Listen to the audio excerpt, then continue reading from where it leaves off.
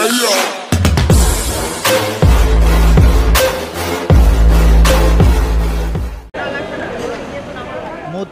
যাত্রা শুরু, গন্তব্য 7 সমুদ্র 13 নদীর ওপারে ক্যারিবীয় দ্বীপে।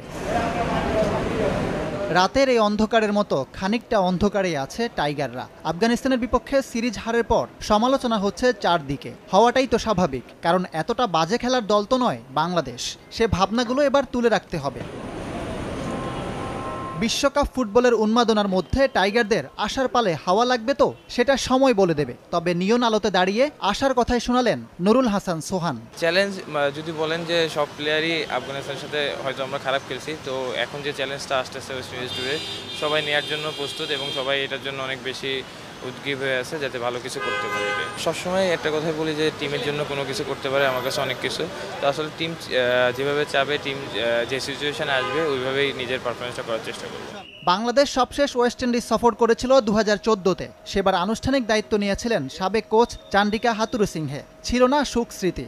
একটা জায়গায় মিল আছে এবারের সফরেও। এবার দলের সঙ্গী হয়েছেন নতুন কোচ স্টিভ ব্রোডস। তবে ক্যারিবিয়ান বাধা টপকানো যে বড় চ্যালেঞ্জ। জানি যে সিরিজটা আমাদের জন্য অনেক বেশি চ্যালেঞ্জিং হবে, তো আশা অবশ্যই থাকবে যেন আমরা ভালো কিছু করতে পারি। আসলে এই লক্ষ্যটা নিয়ে যাওয়া, ওইভাবেই প্র্যাকটিস আমরা করেছি, তো ইনশাল্লাহ ভালো কিছু আশাই যাচ্ছে। তো ওয়েস্ট ইন্ডিজের উইকেট একটু বাউন্সি হয়, তো ওইটা নিয়েই কাজ করছি।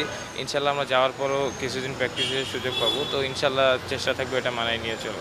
যুক্তরাষ্ট্রের ভিসা না পাওয়ায় দলের সঙ্গী হতে পারেননি মেহেদী হাসান মিরাজ। ভিসা পেলে তিনিও উড়াল দেবেন। আর যুক্তরাষ্ট্রে অবস্থান করা সাকিব আল হাসানও দলের সঙ্গে যুক্ত হবেন নির্দিষ্ট সময়ে।